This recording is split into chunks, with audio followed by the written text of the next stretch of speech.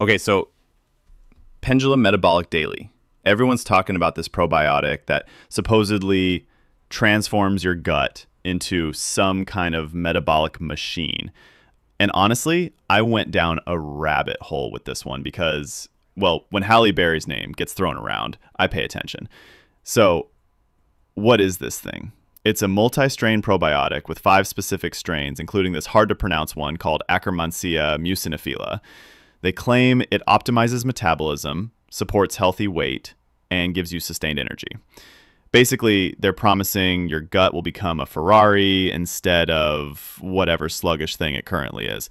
Uh, the star ingredient is that Akkermansia strain. And here's the thing, they're actually the only brand with live Akkermansia. That's actually pretty impressive from a science standpoint. Most probiotics are playing with the same basic strains, but Pendulum went full nerd mode and cultivated something genuinely different. Now, who's this for?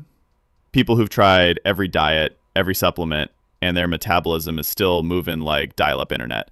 If you're dealing with post-meal sluggishness, afternoon energy crashes, or that general feeling that your body is working against you instead of with you, this might be your jam. The user experience is complicated. Some people report amazing results, better digestion, no more afternoon hunger pangs, improved energy. One reviewer said they were pleasantly surprised after 90 days and their digestion wasn't sluggish anymore. But here's where it gets messy.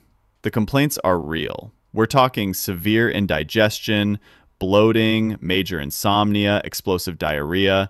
One person literally called it expensive diarrhea in a bottle. Yikes. And the adjustment period? Expect 2 weeks of gas and bloating.